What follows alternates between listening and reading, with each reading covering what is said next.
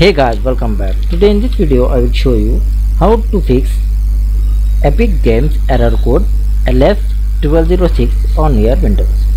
So for this guys, first method, you run the game as an administrator. And the second method, you check your server status, the game server status, and the third method, you check your internet connection. And the fourth method, go to start and type here command prompt.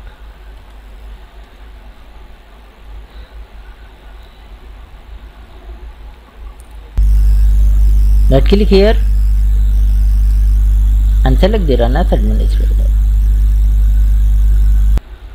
Type here guys first command ipconfig /release and hit enter on your keyboard. Now type the second command ipconfig //DNS and press the enter. Now type the third command ipconfig /renew and hit enter on your keyboard.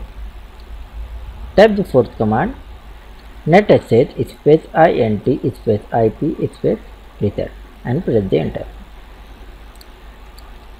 Now type the next command netsh winsock reset and press the enter.